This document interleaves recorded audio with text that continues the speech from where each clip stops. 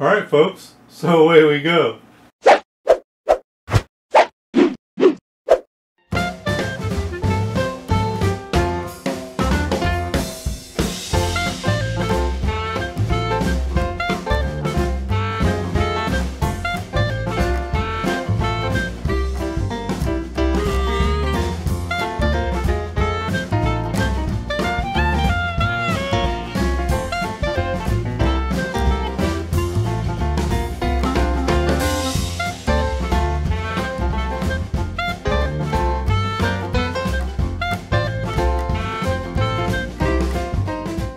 Alright folks, well welcome back to a new episode of Chuck's A-Cookin'. And tonight I am going to bring to you one of my childhood favorites. And this is a old-time recipe that I think probably came from my grandmother. And who knows, maybe even my great-grandmother before her. But back in the old days, before we had mechanical refrigeration and whatnot, people relied a lot more on things like fermented foods and pickled foods and salted foods and that kind of stuff to preserve them. So one of the recipes that's been handed down to me is pickled cucumbers and onions.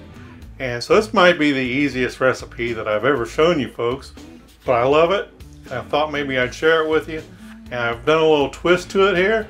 I think you might like it. But before we jump off into that, a few weeks ago I had a viewer contact me about smoking a canned ham. And he went and smoked his canned ham. And when he contacted me, I told him I would love to see pictures of his canned ham. So here we've got a couple pictures of his canned ham. And he wrote me this email to go with it. His name is Doug Mitchell. And says, most excellent. 3.5 hours in the electric smoker, adding hickory chips every 30 to 40 minutes. Took off at 143 degrees internal temperature, meaning he took it off of the smoker at 143 internal. Absolutely delicious. Thank you again. Isn't that great? Folks, if you've cooked something that I have shown you, I would love to see pictures of it. And I would share them with you, or share them with everybody else as well. And so, there you go. Now then, let's get turned around. Let's see where we're going with this. Alright folks, so my grocery list here for making my cucumbers and onions are obviously cucumbers. Then I've got 2 cups of red wine vinegar here. I decided to make it a little bit colorful. Normally I would use regular apple cider vinegar. I've got 2 cups of sugar, half of a sweet onion, just a pinch or so of allspice, and 2 cloves of garlic. And the first thing we're going to do is get turned around here, and we are going to put together our vinegar and sugar mixture. Okay, so I've got my fire set at low heat, and we're going to go ahead and we are going to just go ahead and put in our 2 cups of vinegar and our 2 cups of sugar.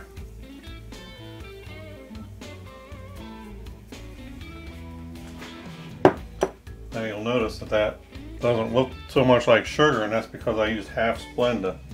And this is one of those recipes that you can use all Splenda or some sort of sucralose or sucralose is Splenda. Aspartame, whatever kind of sweetener you might like, and not worry about having any calories in this. But I usually make it half and half. And we're just putting enough heat into this to dissolve our sugar into the vinegar there. While we're doing that, we're going to come over here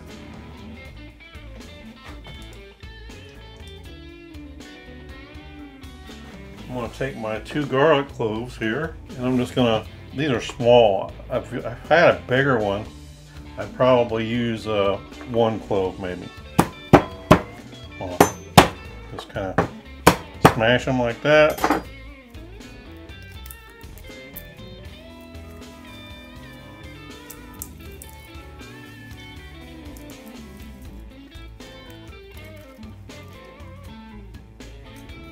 I promise you I will get the peel off of there. The skin, whatever you want to call it. This one I smashed a little better. Maybe it'll come off easier. Like that. Alright, so I'm going to go ahead and smash that just a little better. I'm going to put that into my vinegar mixture.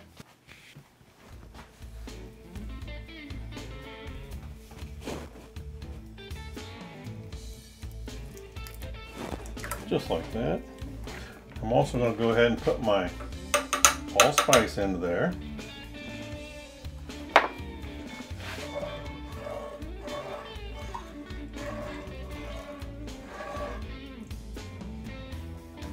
don't know if you can see that, but there's still sugar in here. It has not dissolved yet. Now, you can adjust the sugar and vinegar mixture to your taste. Here in a minute, when I feel like all the sugar is dissolved, I'm going to taste it, and then I will determine, do I need to add more sugar? Do I need to add more vinegar?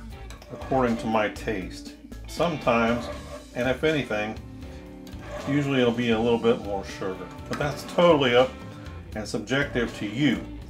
Now, I've never used the red wine vinegar before. I just thought I would, and I gave the red wine vinegar a taste prior to using it. And I thought it would be suitable. Add enough acid. I like the flavor of it. And like I said, I want to add a little color to the mixture this time. If you don't have, or you don't like red wine vinegar, by all means, apple cider vinegar. That's how I usually make it. Yeah, I'm going to give it a taste now. I'm going to add just another tablespoon or so of sugar.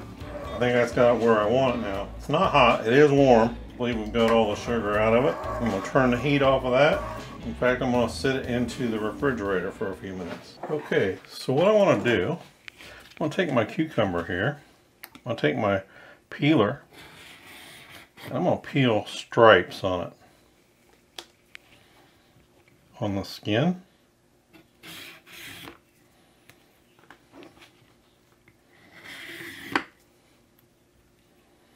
You want to make sure you wash these before you get into them.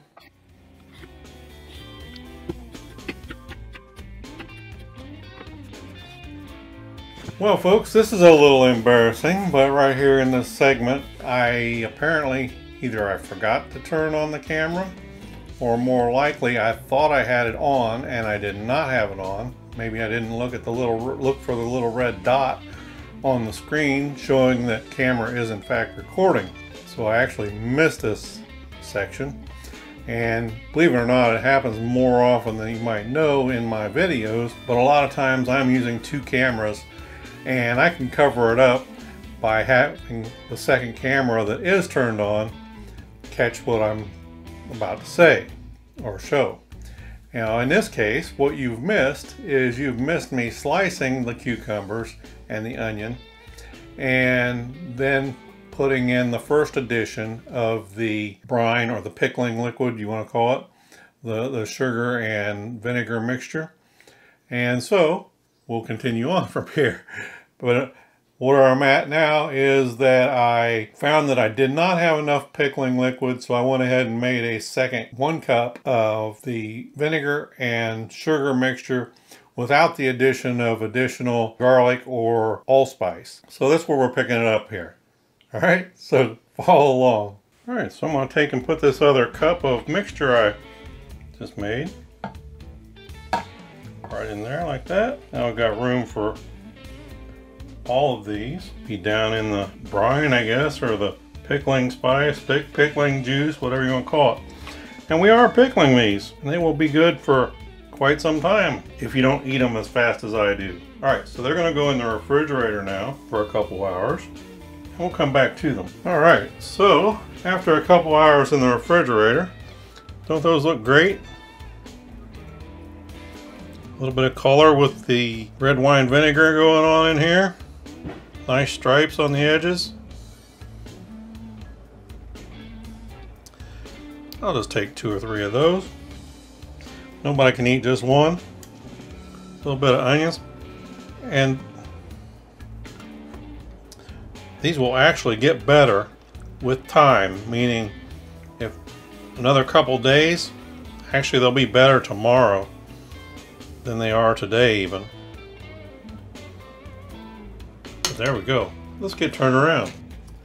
Alright folks, now and not only are these good plain just like they are, these are also really good on sandwiches. Nothing like your typical sweet pickle. That little bit of allspice in there totally changes the complexion of everything. And these are excellent. I love them. Folks, these are so easy to make. They can sit out on the picnic table for an extended time in the summertime without having to be refrigerated because they're pickled. And they don't have mayonnaise or something like that in them. It would spoil real quick. Folks, these won't last long. Folks, if you like what you're seeing, down here in the bottom right hand corner, hit like and subscribe, and stay tuned. There's always more to come. And thanks for watching.